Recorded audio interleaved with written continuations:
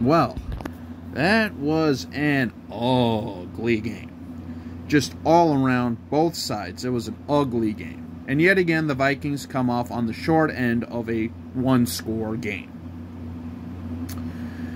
Well, I mean, like I say in my halftime video there, the second quarter is really what lost the game for us. Because of, you know, reffing a little bit, but that Kareem Hunt 33-yard run to get him into field goal range. I mean, what more can you do? It's like, can't blame the refs on everything. Kirk just couldn't get anything going because their defensive line was their defensive line. Our defensive line did pretty well too, all things considered. I mean, we definitely shored up some issues going into that second half. The Vikings had multiple opportunities to come back down to tie. The Browns just couldn't put the game away. I mean, the Browns had an opportunity to put this game away multiple times. And I mean multiple times. But they just couldn't do it. And, you know, credit the Browns for coming in and getting a massive victory there, too. I mean,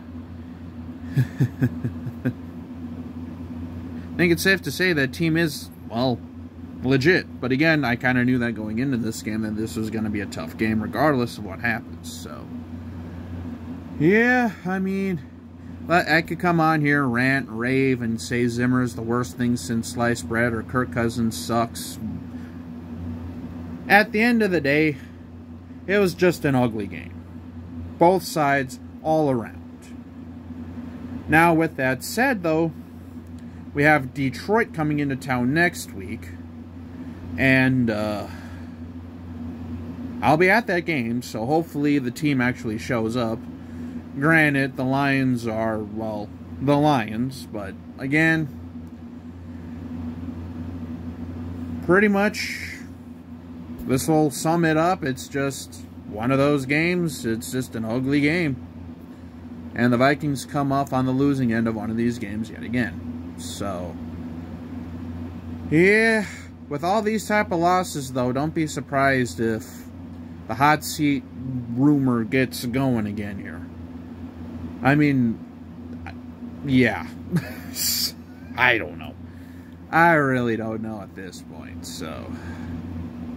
But yeah, well, that'll pretty much conclude this video for now. Just raw reaction and all that stuff, but who knows? Again, just an ugly game. An ugly, ugly game for the Vikings. An ugly game for the Browns, really, too, but yeah, pretty much all I got to say there. So, till we meet again, this is Jacob, and have a good day.